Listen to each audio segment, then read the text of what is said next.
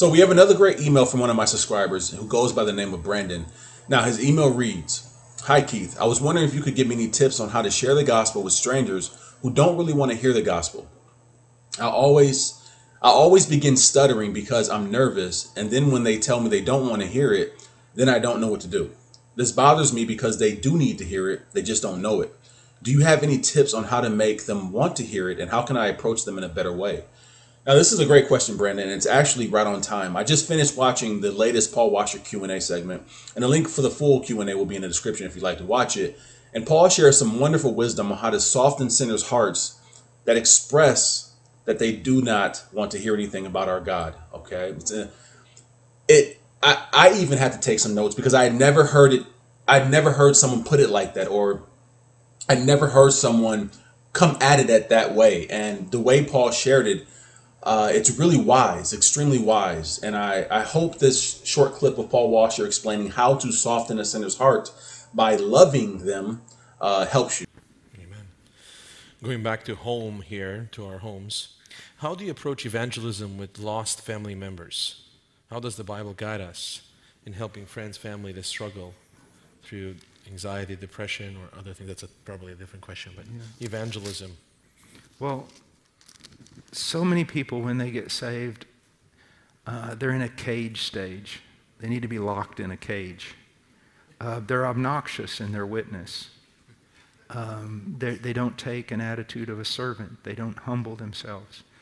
I think that Colossians chapter 4, verses 2 through 5 or 6 are the greatest passages on this question.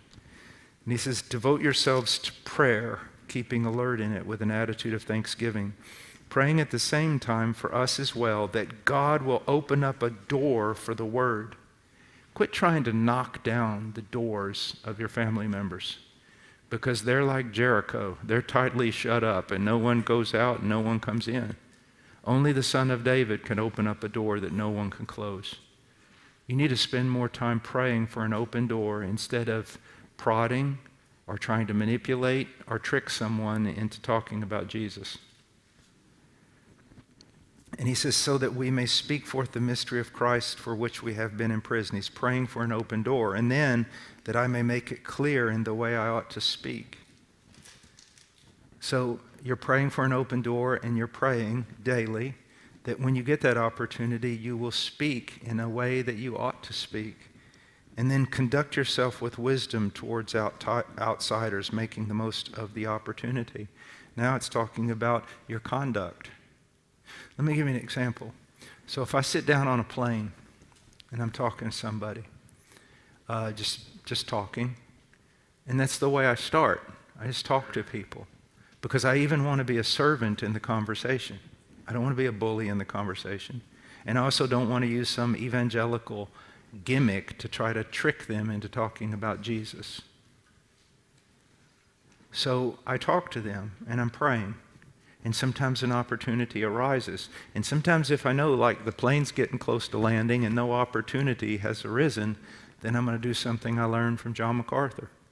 I'm just going to look at them and say, you know, I've had a wonderful conversation, but there's something very important to me and that I would like to ask you.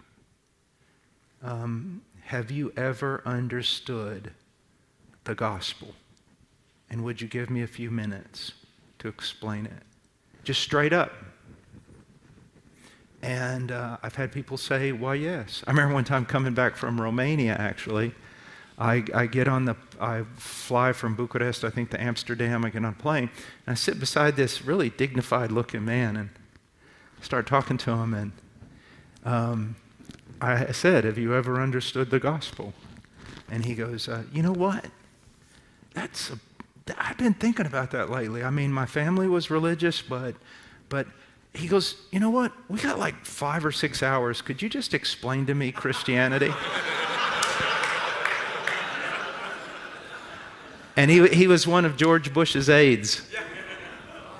So, I mean, God opens up doors.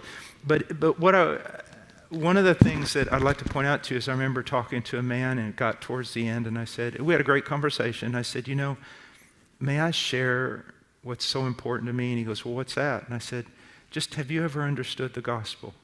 And I mean, his face changed like stone. He said, no, I don't want to hear anything about your God or anything like that. And he was extremely rude. Now, I could have pushed, right? But when he said that, I said, okay. Now, you were telling me about your son. So how's he doing in college? And we just began talking.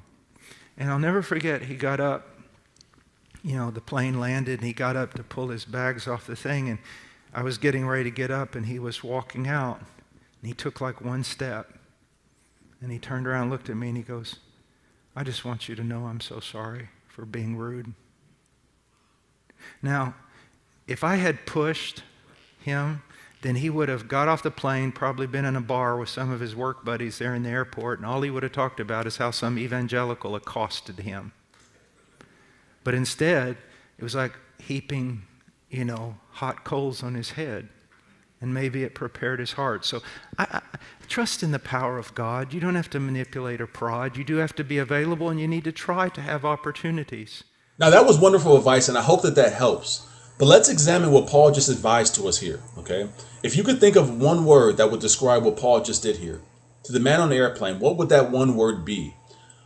Now, the man on the airplane was selfish and very disrespectful. Paul said that about the man himself.